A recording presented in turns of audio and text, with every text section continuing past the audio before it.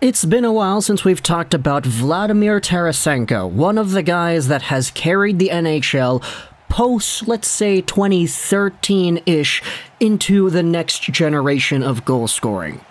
He was in the news for a good chunk of time throughout the past year, mostly because there was a trade request that the St. Louis Blues ultimately did not fulfill. This drama pretty much started in around 2018-19-ish. After that season when they won the Stanley Cup, there was an entire controversy going on as to Tarasenko and his health, because he only played 10 games in the preceding season in 2019-20. He was sidelined the entire year with injuries, and there was an entire thing going on as to the medical staff in St. Louis, the way he was treated, and the way the St. Louis Blues handled the situation. When Vladimir returned to the lineup in the 2020 bubble, he wasn't great. 0 points in 4 games. I remember watching the series Vancouver versus St. Louis, and he wasn't really as effective as we wanted him to be. Once we heard about the trade rumors, there was extended drama going on amongst the fan base and the media, asking questions as to whether or not a team would trade for Tarasenko, especially at the cap hit that he is at. He's making $7.5 million a year until the end of next season, with a no-trade clause that he was apparently very willing to waive. The problem was, last season he had 14 points in 24 games and 2 goals in the 4 postseason games he played. Not necessarily the easiest player to trade, especially at that cap hit, but Tarasenko went out there and stuck it out. He was exposed to Seattle for the expansion draft, and the Kraken ended up not taking Tarasenko, electing instead to go to Vince Dunn, who actually has been pretty good for them as well. But this season, after fully recovering and coming back to the Blues lineup, despite all the drama and despite the trade request, Tarasenko has made things a lot easier not only for the St. Louis Blues when it comes to finding a potential trade partner, but for himself as well to establish credibility in this league once again, because in 65 games played at the time of recording this audio, Tarasenko has 65 total points, 26 goals, 39 assists. He's on pace for 30 goals in 75 games. Do the math over a full 82-game season, 26 divvy 65 multiplied out by 82. Tarasenko was on pace for a 33-goal year, which would be back in the territory of what he was accomplishing before he got sidelined in 2019. He had 2 straight 33-goal years in 2017-18 to 2018-19. He's not at the same 40-goal pace that he was at earlier on in the mid-2010s, but still, getting a point-per-game pace at 30 years old, making $7.5 million a season is certainly not bad. And so we head over onto NHL.com, where an article published by Dan Rosen on April 5th goes over just a brief little update as to the entire Tarasenko situation, or I guess you could say a lack of an update, which sort of serves as the update itself. It's kind of complicated. Let's just go ahead and read it. Mailbag. Kane, Taves, future with the Blackhawks, as well as the Sabres growth. NHL.com's Dan Rosen answers your weekly questions. Here's the question from user, okay, what the hell, J. Ryan Itzika. Which of these guys will be with their current teams when the puck drops next October, so a few months from now? Kane, Taves, DeBrincat, Miller, Besser, Strome, Mackenzie, Blackwood, Chychrun, Klingberg, Tarasenko, and Forsberg. Rosen says that Kane, Taves, DeBrincat, Forsberg, Blackwood, and Chychrun will be with their current teams, so that's the Blackhawks, the Predators, the Devils, and the Coyotes. And he says that Besser, Miller, Strome, Tarasenko, and Klingberg will not be. Now, for my Vancouver Canucks faithful, yes, we're going to revisit this article later today to talk about Besser and Miller, but when it comes to the last name that is highlighted in his no column, it is VLADIMIR TARASENKO.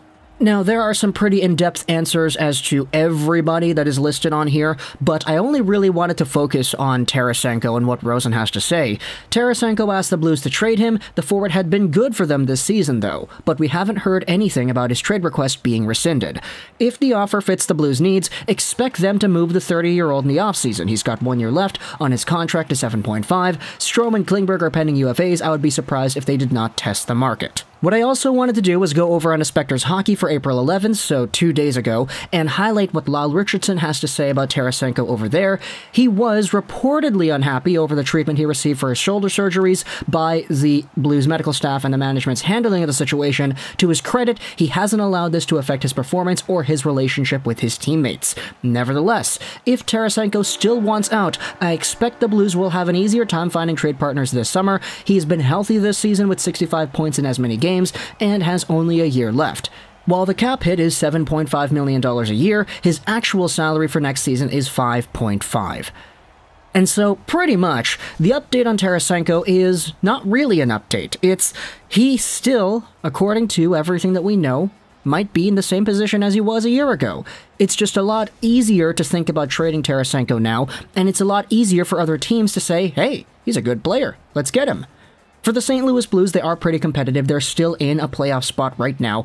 It's likely that you'll see Tarasenko tearing it up in the playoffs because the Blues, they're currently third in the Central, and the Central has that big lead over the wild card, so I find it unlikely the St. Louis Blues are going to miss out on this year's postseason dance.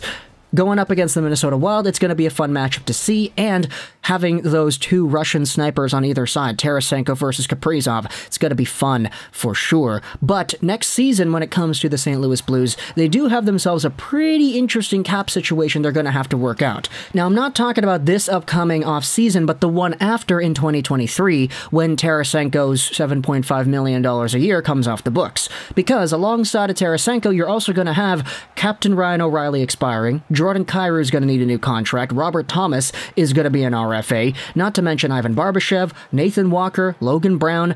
Then you're going to have a few other guys that you're going to think about as well. Ville Husso is getting a new contract for next season now.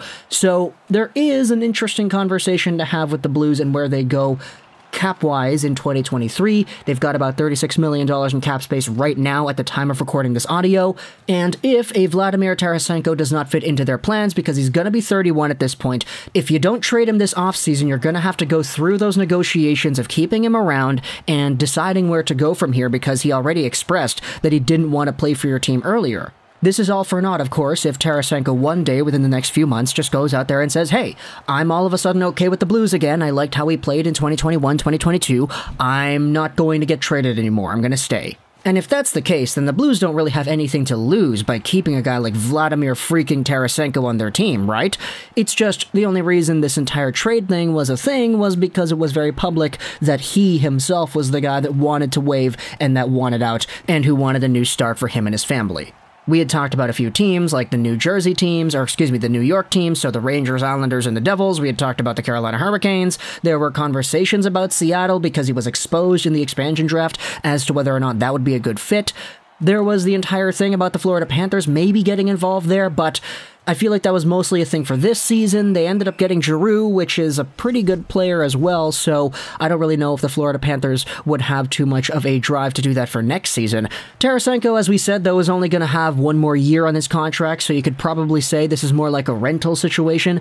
If you don't see the Blues trade him this upcoming offseason, assuming nothing changes and he still wants to get traded, then expect him to be gone maybe by the trade deadline, but either way, Dan Rosen is predicting that the trade is going to happen sooner rather than later. By the time October 2022 rolls around, he says that Tarasenko will be with a new team. It's just a question as to where that team is going to be. So you can let me know in the comments all your thoughts about Tarasenko, his performance so far this year, because a point-per-game player in 65 games on pace for 30-something goals over a full 82-game season is definitely not bad. It's just, what exactly is this type of player at 30 years old, 7.5 for one more year next season, worth on the market? Is he a top prospect caliber guy? Is he a first-round pick caliber guy? Is it a first and a top prospect? I said that a few months of Claude Giroux with one season remaining was not worth the amount of things that the Philadelphia Flyers got in return, mostly because the Flyers added when they traded Giroux away to the Florida Panthers. But at the end of the day, they still got themselves a first-round pick. They still got themselves Owen Tippett, so those are some good building blocks for the future. For St. Louis, though, I'd think that they would probably try to go after some guys that have some cheap cap hits, maybe some entry-level deals that are a lot more valuable than the contract dollar amounts would provide, because you do have a whole bunch of guys to re-sign in 2023, as we said. So let me know in the comments all your thoughts about Vladimir Tarasenko in this trade update. I hope you enjoyed this video, and bye.